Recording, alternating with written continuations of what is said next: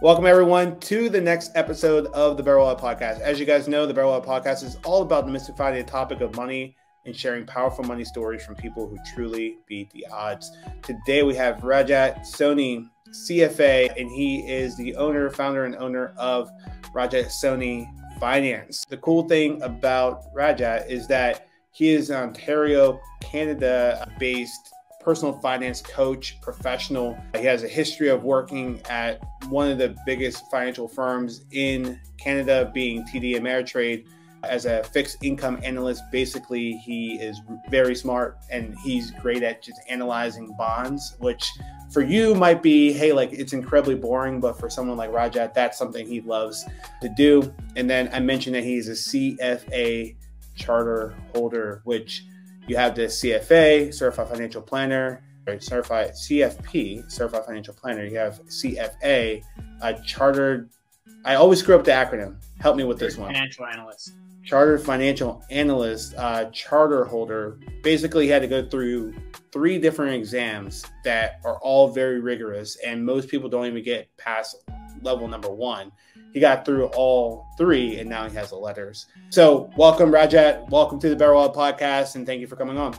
Thank you so much for welcoming me on here. Definitely looking forward to talking to you about this. Just in advance, I feel like just having the CFA, I feel like it doesn't really make you smarter than the average person. I think the process is just like anything else. Consistency is key. So. Yeah. I just like to give credit where credit's due, because I was my buddies who went through the CFA exam. They either got past level number 1 and didn't get past number 2, or they just didn't get past level number 1 at all. I'd argue, and you can correct me if I'm wrong, because I can't think of any other exam, it may be the hardest exam in all of finance. I believe so. I think it took me 600 hours of studying for the second exam. The second exam was just brutal. I feel like it was insane. It goes like with level 1, you don't go very deep, but with level 2, you go so deep. You have to know all the nuances. If you don't know any of the details, you're kind of done. So yeah. And isn't there like a written version? There is. So level 3 is written. Level 3 is written. Yeah. Yeah. So that's where they would have got me. I would. Yeah. Like, you know what? Yeah, you can't fake it when it's a written exam. You can't just get that 1 in 3 chance. Right. Passing. Exactly. You actually have to know exactly what you're doing. If you don't know what you're doing, you're not gonna make it through. It's unfortunate. You won't pass. Well, congratulations, and I look forward to tapping into your knowledge during the episode. But before we tap into your brain, let's go into the icebreaker question that I did not prepare you for. I never prepare you for this question, but here we go. So don't get nervous. Are you sitting down? Are you ready? Yeah, I'm ready. Cool, let's get into it. The icebreaker question is, if you could only have one app on your phone, only one, that's not phone or iMessage, if you have an iPhone. If you're not team iPhone, you should get an iPhone. If it's not those 2 apps, what is one? And let's take out Instagram as well, okay? I know you're on there heavy. What would be the app that you would want to have on your iPhone if it's not iMessage, if it's not the phone, and if it's not Instagram? Oh, YouTube for sure. YouTube? The reason for that is because I learned so much on there, man. I pay for the premium service. I'm not trying to plug it, but the reason why I pay for it is because of the downloads. I feel like those downloads, when you're driving, when you're on a commute, having videos downloaded, just like you can learn so much within that. Like, let's say, for example, I were to go somewhere for an hour. In that hour, I can learn so much about whatever topic I want to learn about. I mean, you can find lectures on nuclear physics if you wanted. Yeah. You can literally learn anything these days. And they break it down. If you find a good creator or like someone who's like a really good instructor, they could break it down where you could understand how to go about doing it. I totally agree. I mean, books and YouTube, I mean, there's so much information packed in there. Yeah. Even podcasts, so much information packed in there. And like, I'd argue that if I could go back to college and do something over again, it would probably, like, I appreciate the time that I had in college, and I needed to be at college for the environment that I was trying to escape and like the development that I needed. However, if I had that development, I had a better environment, and I mentioned this on another episode, I probably just would binge watch YouTube videos on finance or whatever topic that I'm interested in and read a lot of books. Yeah. Like if there was a college that did that and allowed you just to watch free YouTube videos and pay a little bit for like books where you can read them yourself for a topic that you really cared about, I'd probably lean towards that. If there I think what I would like would be, I think this could probably change how education works forever. Let's say you had a curriculum where they gave you the structure for everything, and they just gave you videos to watch instead of, I mean, those videos can be created by a professor, or those videos can be created on YouTube by the best creators around the world. But I mean, if they just gave you a curriculum and charged you for that curriculum, I think that could be a great model.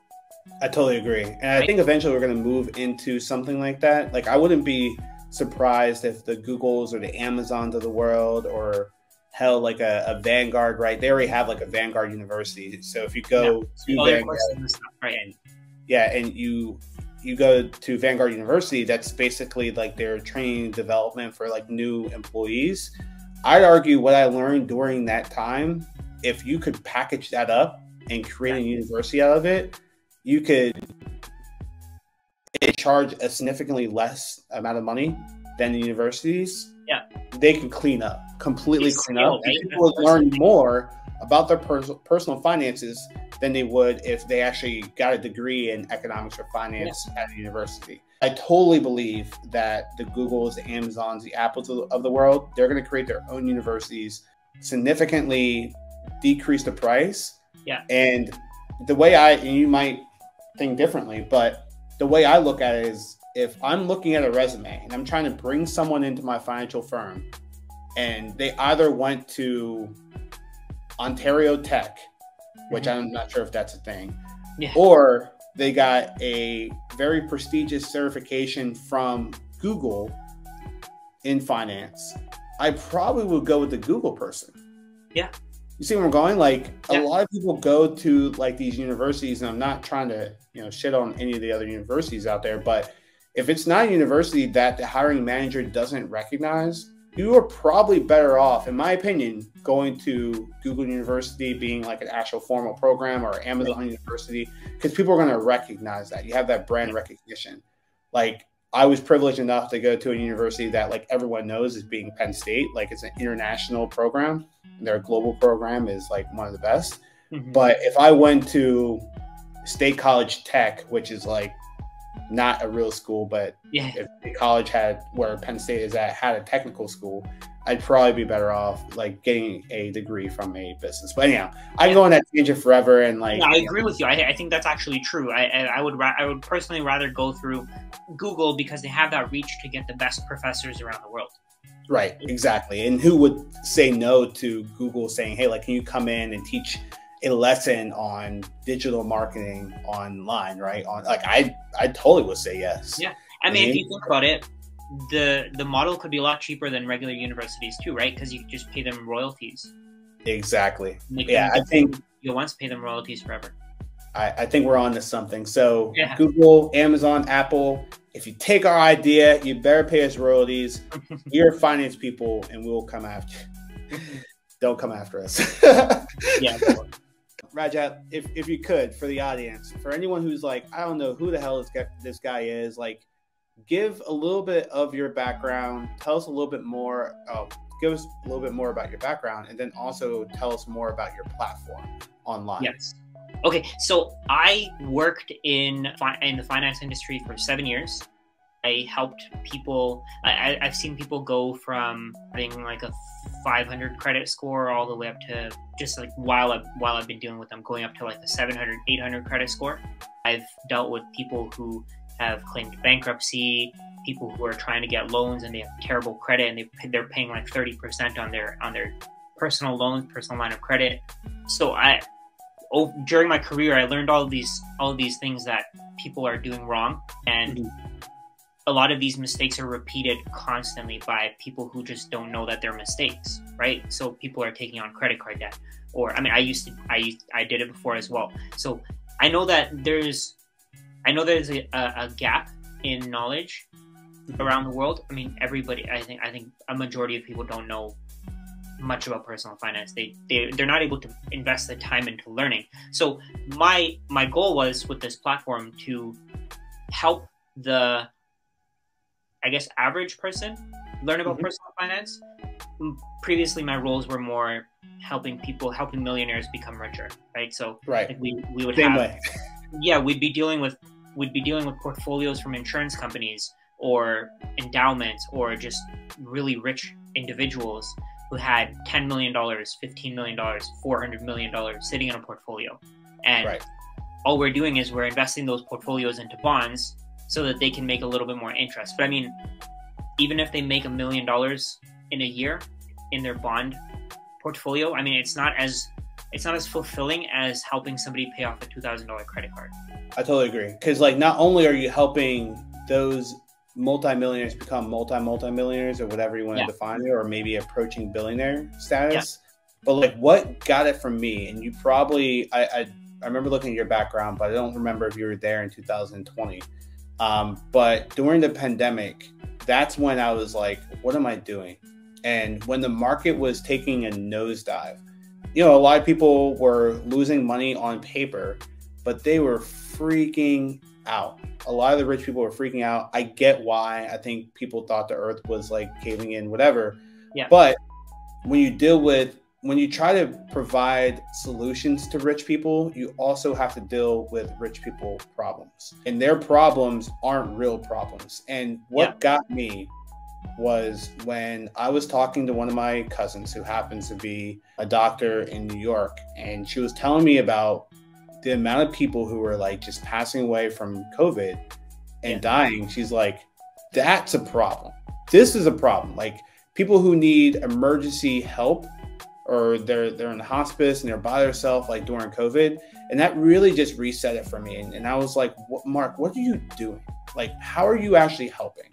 And at that moment, that's when I really started to double. We were talking about this before the recording, but that's when I started doubling down on my content, because I was just like, I want to help people who actually truly have a problem, right? You were mentioning credit card debt. People are losing jobs. People who might not have an emergency fund, right?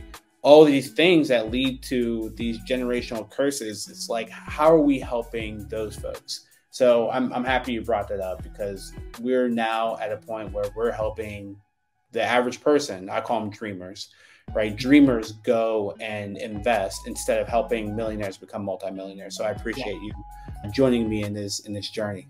Of course. I mean, it's been a lot more fulfilling. I think I've been working more than I was working before.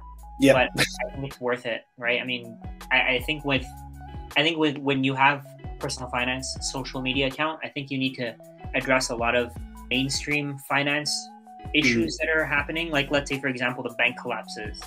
Yep. If we weren't paying attention to what's going on, we wouldn't be able to post about that, right? I mean, you're pretty much on 24/7. Yep. Right. So you constantly are. And to your point, it's like, this is passion, right? Instead of like working a job 9 to 5, right? I was talking to a buddy the other day who was like, man, like you're constantly working. I was like, but I don't feel like I'm working. Yeah. I feel like I'm actually doing a good deed, and I just so happen to get paid for it. Like, you know, I have the best job in the world, right? Like I'm helping people with their finances.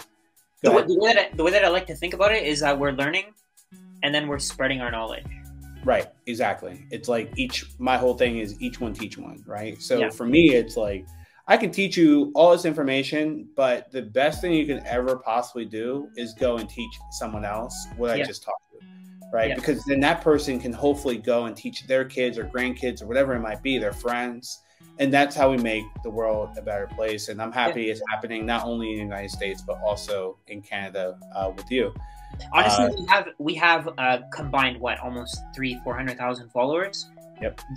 Keep in mind that those followers have created their own pages after seeing what we've posted, and they're reaching out to their own network, right? So it's viral, right? The financial knowledge, any kind of knowledge, when you have the internet, you can scale it. You can totally agree. Push it a lot of people audiences without much effort. I totally agree. Yeah, people were able to go and change their finances, but you're right.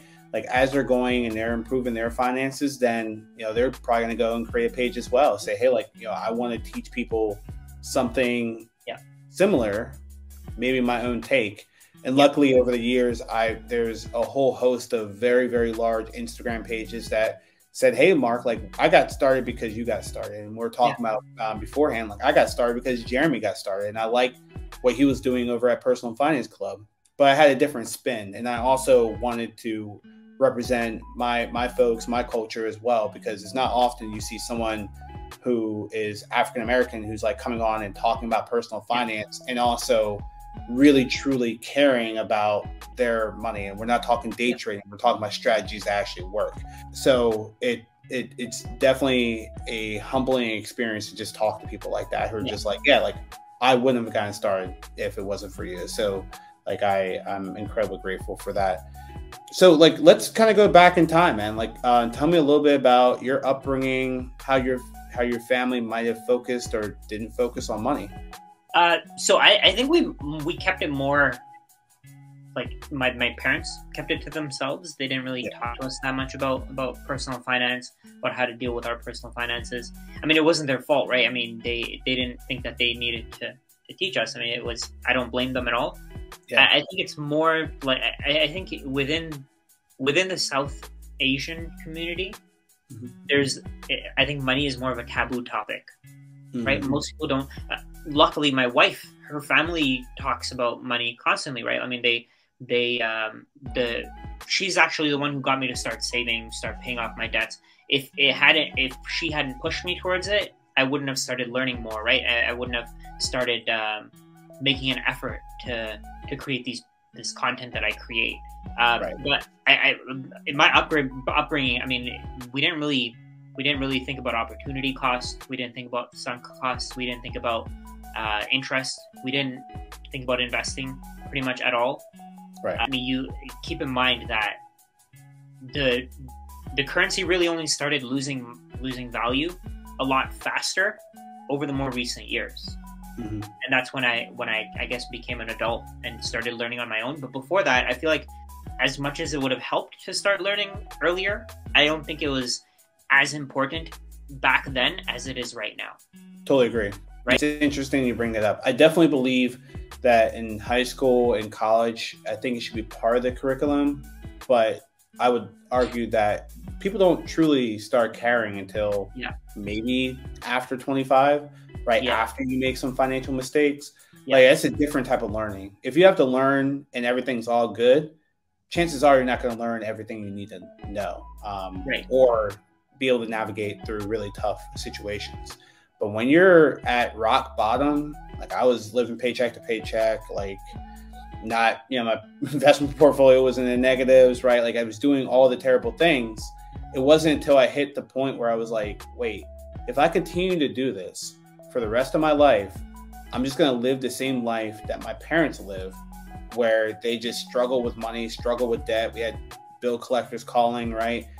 I didn't want to do that. So at that point, at my rock bottom, that's when I started making the changes. But you're totally right. Again, like I think it's important to learn at that time. That way, you know the context of the world and you understand like, okay, well, here's right from wrong, or here's what I should be doing. But you're truly not going to care until you get to that point where it's a rock bottom. I also want to mention how important it is to. Sorry, go ahead. No, I was just going to say, and I'll end with this and I'll let you go. How important it is to find a good spouse. Your spouse is like your number one decision, like the most important decision you can ever make. And the fact that she was able to wrap you into all that and she truly cared about your money and her money and your money collectively, I mean, it's really saying something about how much I'm sure you value her. And then how much she values you in terms of like finance and just your personal background, your personal finance background. Absolutely. Sorry, I didn't want to forget about this point. I was actually looking at the Ontario curriculum, the education curriculum. They added a personal finance section, but again, there's nothing about investing. Wow. It talks about how to differentiate between different bills and coins, what money is, and they specifically say, oh, this is the only thing that's money, and then they don't really talk about anything else. So it doesn't really pique people's interest because they don't know that they can make money without having to work for it, right? Like they don't think of it as money working for you. I had a really eye-opening opportunity to go up to the Bronx, New York, which the Bronx is one of the boroughs in New York, and I went up to an academy, and it was called Teach Fest, and Teach Jam is what it was called. and during which they were talking about a bunch of different financial topics, but we're talking to teachers about it with the hopes that they will go and talk to the students about it. And what they brought up, and I thought it was interesting, and I want to make sure I'm wording this correctly. Teachers are incredibly smart. They're brilliant. They're caring, right?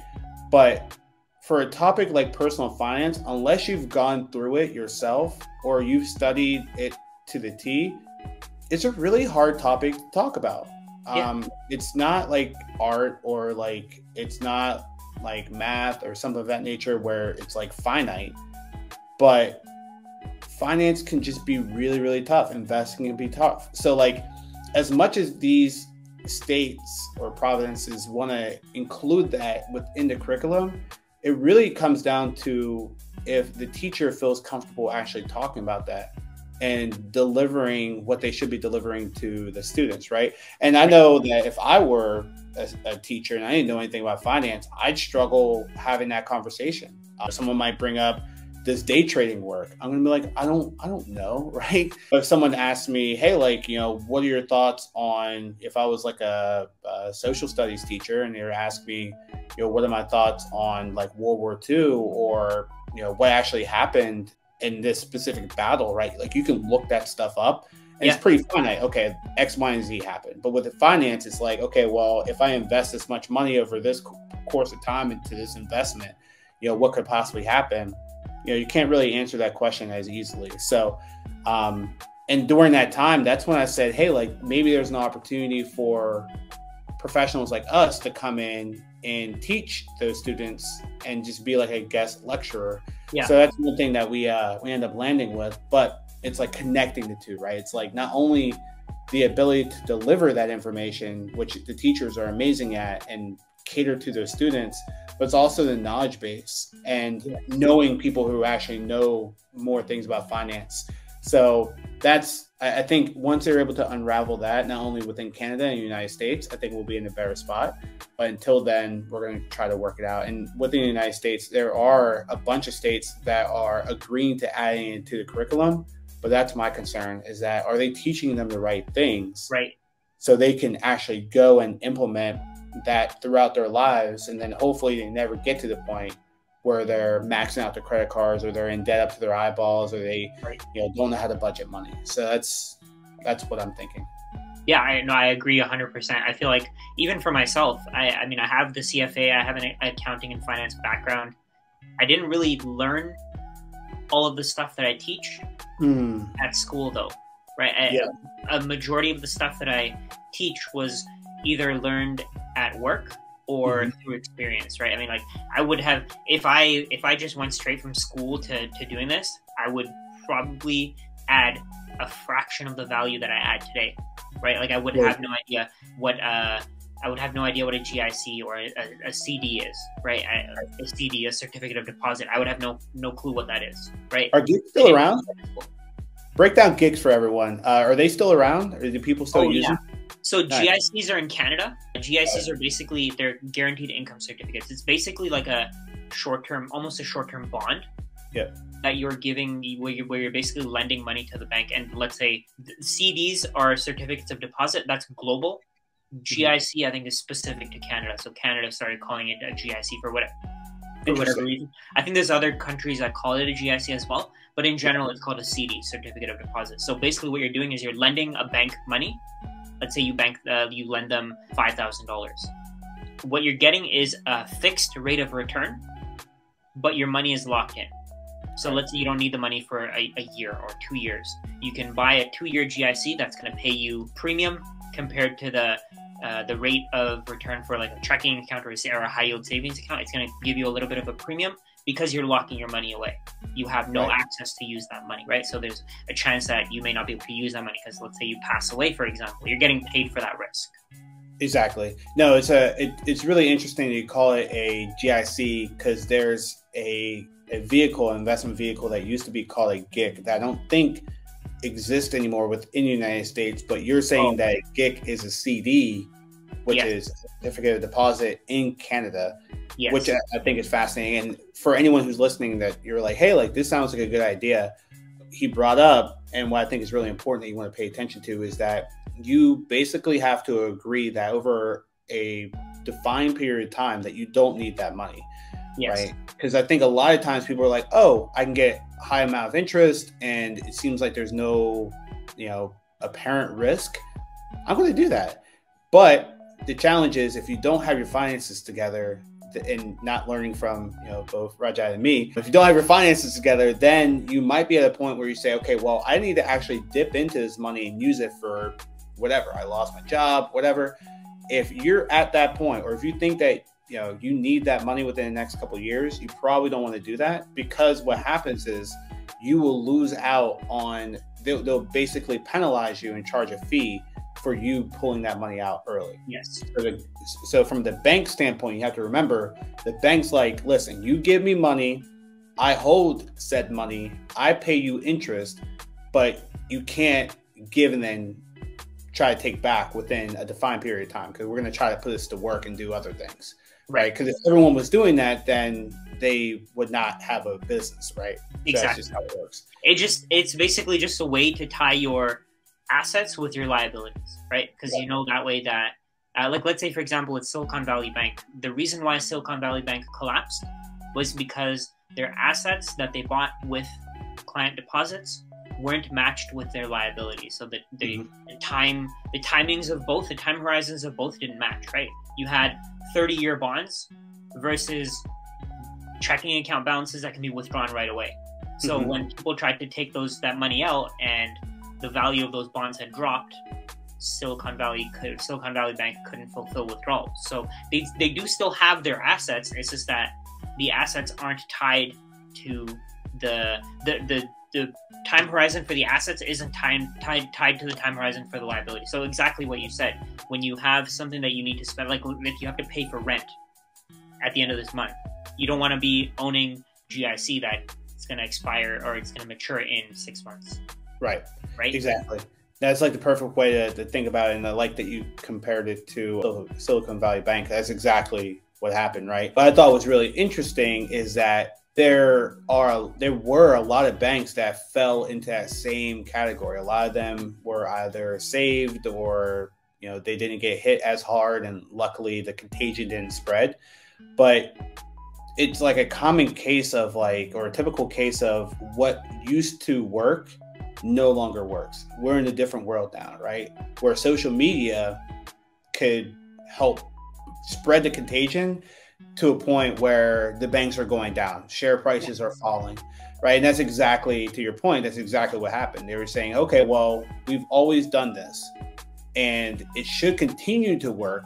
And I can't imagine a time where that could happen, where people are just trying to pull out all their money, but it happened, right? People pulling out their money, runs at the bank, started happening, and people were freaking out. Share prices were falling. And then, oh, by the way, their bond prices were, shit as well. Or the bond value was shit as well. So it just makes for a horrible combination.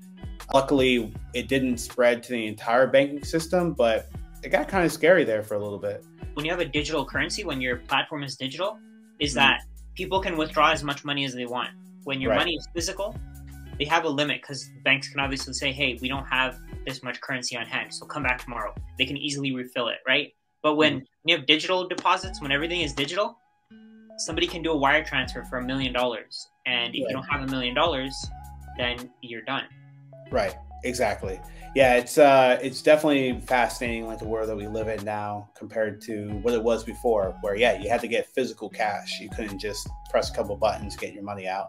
But luckily everything it seems to be everything's taken care of.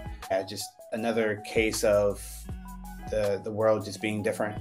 One thing that we talked about for the audience, we talked about before the recording, was just the difference or maybe similarities of a Canadian consumer and Canadian investor to the United States consumer and investor. And we were talking about a couple different topics, but when it comes down to Canadian consuming, maybe we can start there. How would you say Canadian consuming is different from? I think in general, they're about the same. Because, it's human nature, right? You always want more. Your desires are endless, while you have to think about the opportunity cost, right? So I mean, you can buy anything, but you probably won't be able to afford it. So I mean, I think it's the same. I think the main similarity between them is that they're both willing to go into debt to buy whatever they want, and that I mean, again, for both, that's a big problem, because I mean, they once they're in that debt, they can't get back out. It's very similar, because I mean, we're allowing people to take on as much debt as they want. I mean, think about it. For student loans, people are taking on hundreds of thousands. For weddings, somebody can take on $50,000 of debt for a few hours of enjoyment, right? I mean, it's for a party. You're paying 50, 60 grand, and you're paying it off for the rest of your life for a few hours of enjoyment. I mean, it's the same. I think it's the same all over. I think in general, though, because the U.S. has more options, because a lot of small businesses in Canada are taken down by monopolies. So in the US, I think there's a lot more options. So in Canada, we're kind of forced to pay more for the necessities, while in the US, I think there's a little bit lower of a cost. But again, I mean, in general, they're pretty similar, but I mean, there's gonna be nuances that I probably don't understand, don't know. Yeah, no, that brings up a really good point. I mean, I remember watching I don't even want to call it a documentary. It was kind of like a movie that was talking about, and I'm a big history person. I like to understand why we get into situations that we're in now, like, or how we got into the situation we're in now, based off of like history. And they were just talking about JP Morgan Senior and JP Morgan Junior, just talking about how they partnered with the auto industry to provide like car loans. And that was like one of the first times, if not the first time, that they started offering car loans to people who basically couldn't afford a car. But before that, when you would go and you would try to buy a Ford car or whatever, like, you had to actually have the money, right? So like, it was important that you had access to capital, or you knew someone who had access to capital. Then it got to the point where it's like, people who have the things, they had access to credit. And JP Morgan came together with, Ford and all the other dealerships or car manufacturers in Detroit, and said, well, what if they could afford it? What if we could have them make payments and then pay us interest forever, because they want said product, but they are not willing to wait. And I thought it was just so interesting, because like, for them, from a business standpoint, it made sense. It was like, well, they can afford it. We can help them afford it. So if we can help them afford it, they have access to that capital, then can they actually afford it? And the answer is yes, right? So then that started the boom of the car manufacturing, and like everything what happened in Detroit. And it just like blew up. Obviously, like the JP Morgans and the lenders and everyone who had access to capital, those people got filthy rich. I mean, they're still rich today, right? And then people had those cars, but they also went into a lot of debt. Debt is what helped to really grow the United States to what it was, the Roaring 20s, right? All that stuff a lot of it was funded by debt. And I thought that was just really fascinating, because now we're at a point now where it's like, not only auto loans, it's mortgages, it's literally anything. You can finance anything. And even buy now, pay later is debt. They don't give the same name, right? You don't think of it as being credit, but like, that is debt that you are taking on. So I thought that was like really fascinating, just knowing the origin of auto loans. Right. I mean, right now I think you can even finance a pizza. Yeah. You can finance. Yeah. I went to get to upgrade my phone not too long ago. You can finance a phone case, which is $30. Wow. So, I mean, it's pretty crazy when you think about it that way. I feel like it doesn't make sense to go into debt for something that you're going to consume. But I mean, I know there's situations where you're forced to. You may not. I mean, otherwise you may be homeless, or you may not be able to pay for food, right? But I mean, in general, I think if you can avoid debt, avoid it as much as possible. Even if you think about it, the housing market popped off, but a lot of the demand for houses isn't real. It's mortgages, right? So I mean, it's people before you had no mortgage, you'd buy a house for like $700, you'd pay it off right away. But now, I mean, it's somebody can, if they can't afford that $700, or right now, I mean, it's 700,000, but back then it was the prices have increased because there's more demand, but the price, you can create the money faster than you can create the assets. So when you can do that, obviously the money is going to decrease in value because there's going to be more of it, supply and demand. As supply goes up, demand goes down, prices go down. I mean, it's basic economics, but a lot of people don't really seem to understand how that ties in to the increased cost of living. Totally agree. What I'm looking for right now is in this conversation, I remember seeing an article about the debt that the United States is in. And I think we just approached a really big milestone. Here it is. So 1 hour ago from the New York Fed, credit card debt hits record. A second indicator in less than a week shows that Americans have racked up $1 trillion in credit card debt. Yeah. Very timely, right? $1 trillion in credit card debt. And to your point, there's a whole lot of reasons on why that could happen. You have inflation, things are getting more expensive, right? People are losing their jobs, right? Because the Fed is trying to increase rates to basically help people get unemployed, which is another conversation. But there are a lot of people who I believe are still COVID spending, right? They're trying to make up for that year, 2 years of not be able to travel, not be able to do certain things, which all by me, like, trust me, like I'm probably adding to that where I'm going and I'm traveling, whatever, right? But you have to get to the point where you say, okay, well, what is enough, right? How am I going and how am I affording my lifestyle? And if you feel like you're affording your lifestyle because of a credit card, then you're probably not doing it correctly. And it's a very slippery slope. Like the hardest part of my financial journey was paying off my credit card. And it was because as soon as I paid it off, like it was bad. I would pay off $1,000 and then I'd be like, perfect. Like I have a little bit more to go. And then I'd be like, you know what? I'm out. I'm having fun. I'm like maybe at the mall, whatever.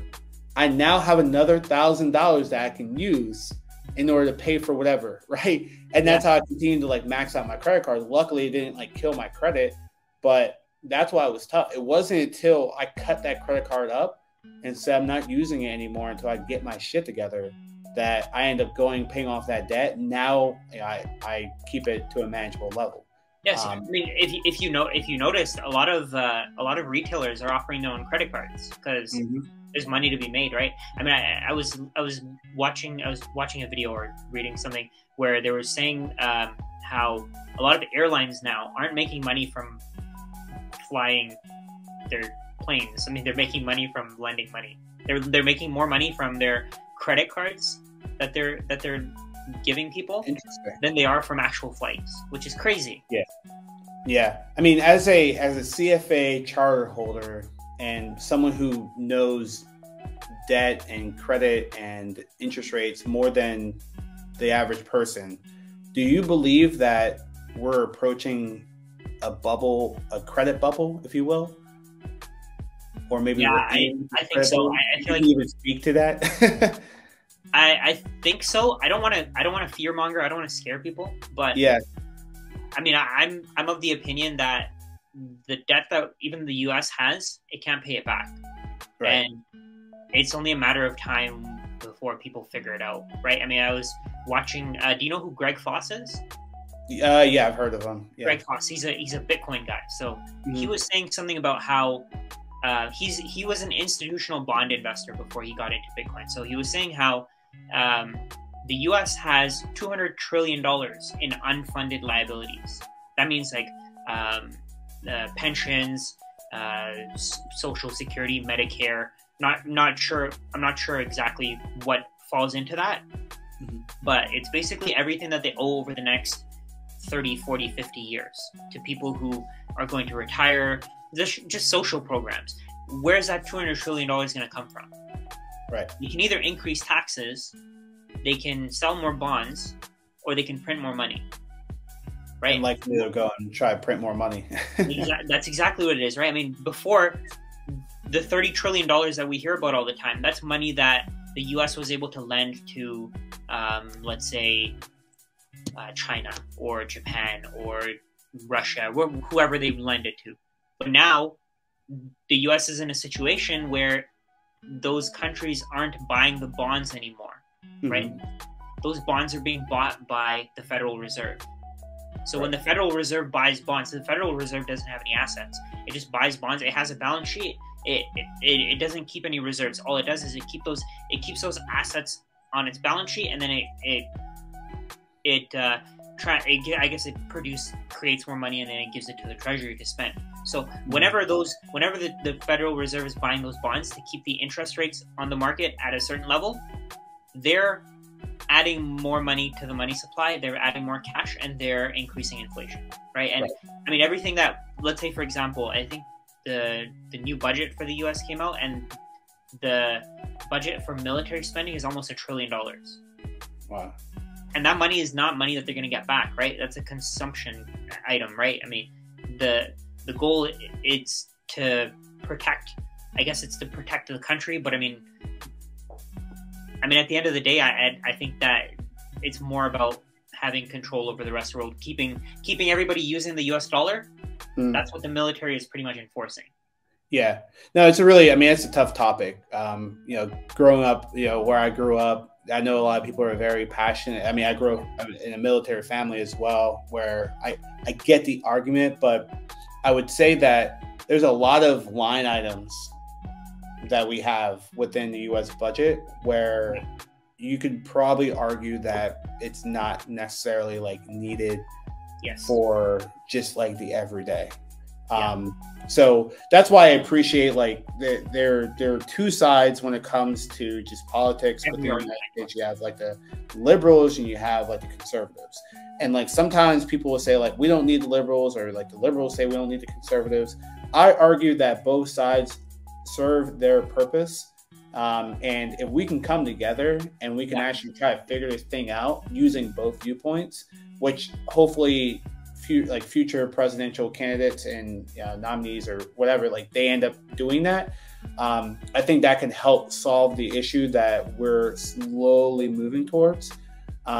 So I'll mention that. And then I'll also say that it's really important. I don't think we're at a point right now, because I think we can keep pushing the ceiling, but eventually we're going to get to the point where the United States is going to have to figure out what the hell they're going to do.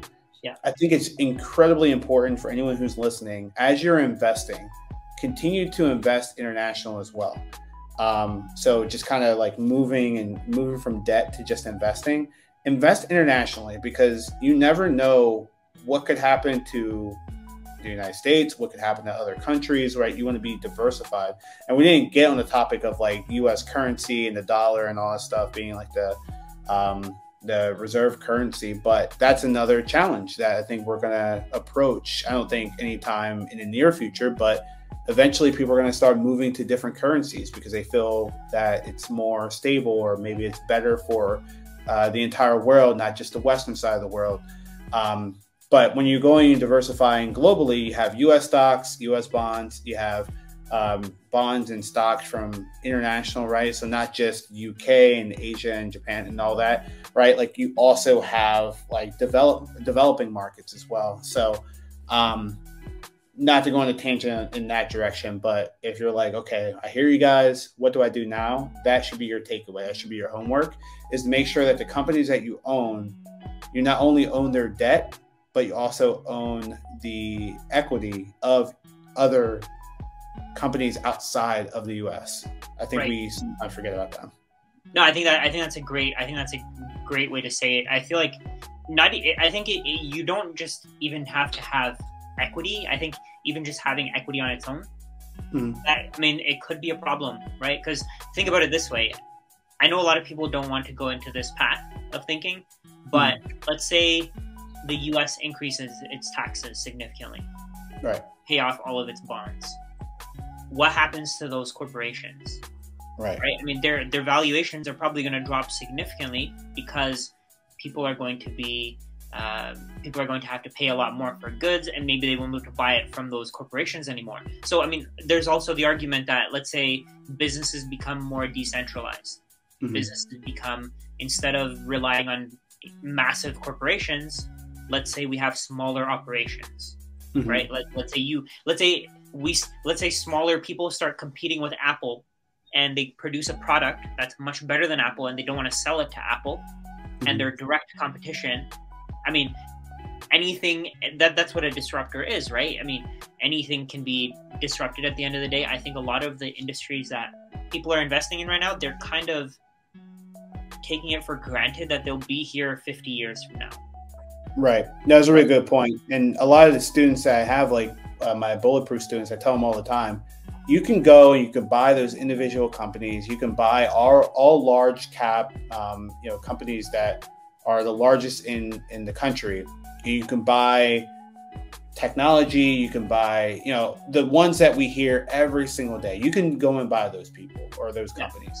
However, you also have mid cap, you have small cap, you have micro. Like, you want to make sure you're investing across all of them, because you never know which one is going to outperform. And to your point, you don't know if a disruptor can come in that might be a small company that could eventually become a large company, but they outperform the Apples, Amazons of the world. It's not even outperformance that's the important thing here. I think it's more about decreasing their market share, right? Mm-hmm. Right. Apple can get outperformed and maybe it won't get destroyed, but if they start taking their market share for the products that they offer, I mean, it changes everything. Right. Yeah, and I can see now, like, a lot of people are opening up their eyes to investing, or not investing, but maybe investing with their dollars, like buying from companies that are smaller, mid-sized companies.